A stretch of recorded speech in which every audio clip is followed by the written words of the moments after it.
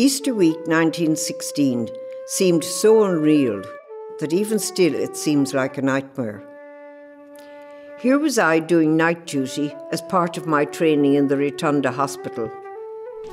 At the time I was doing special in an isolation ward to a case of puerperal mania. It was not a nice job as the patients were kept under sedation during the day and the unfortunate night nurse had to put up with everything during the night hours. I had spent 2 years in France, saw the start of the 1914-18 war, enough to put me off wars forever. It was with great joy I returned to Ireland, to peace, quiet and happiness. I thought my head would burst with joy when I saw dear old Ireland rising up out of the sea, with the morning sun shining down on her. Up to this time in the country, we took part in everything Irish, language, singing, dancing. But at no time did we ever hear talk of anything militant. After a short spell at home, back to Dublin. Easter Sunday, we all attended our various religious duties. Monday, we sat at our windows, looking at the gay crowds going to the races and envying them their freedom. Bed, and tried to sleep in a room at the front of the house, looking at Parnell dominating O'Connell Street. Funny how one can get used to noise. It was like a lullaby, rumbling like background music. A door banging in the hospital, or something falling would wake me up, but never the rumble.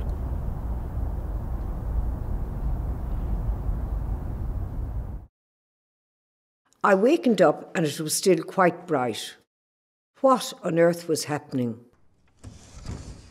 There was not a sound on the street, and nobody seemed to be moving. I could only sit pretty until called for night duty.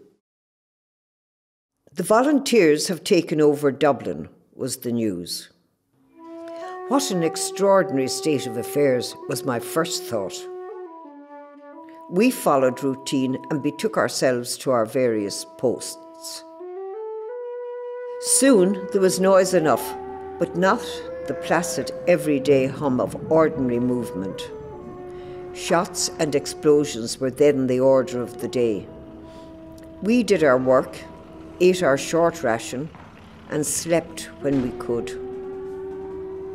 The British military was stationed in the hospital. The orders we got: do your work, do not go out of doors, and keep away from the windows. Leave windows open a little, up and down, and do not lock your doors. By the end of the week, we thought that most of the city had been blown into fragments. It looked as if we were in the centre of a huge bonfire, which would close in on us eventually.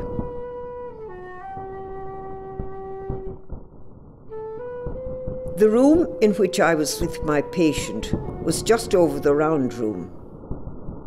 Bullets began to hop off the casing of the windows. We were moved to a room in the middle of the building, in which there was another patient of the same kind and another nurse as special. This was better, as there was at least somebody to talk to. We two nurses stood at the window in fascinated horror, wondering when we would get it. The whole sky seemed illuminated. The patient of the other nurse had taken a rooted dislike to her. The only thing about it is that the so-and-so can't get out of bed.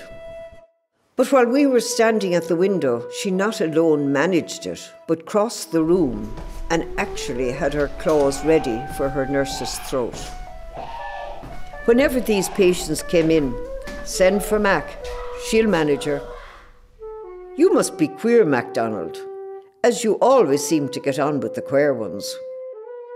This was a fact, and it was the only branch of my job in which I got special marks. Probably my sympathy overflowed for them, as I did feel particularly sorry for them. However, that crisis solved, we were on the alert for the remainder of the night.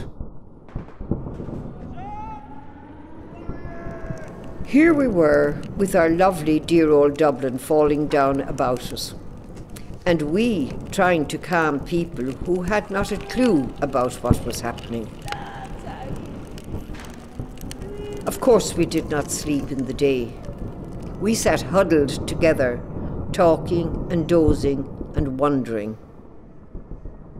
We could not keep away from the windows in spite of warnings.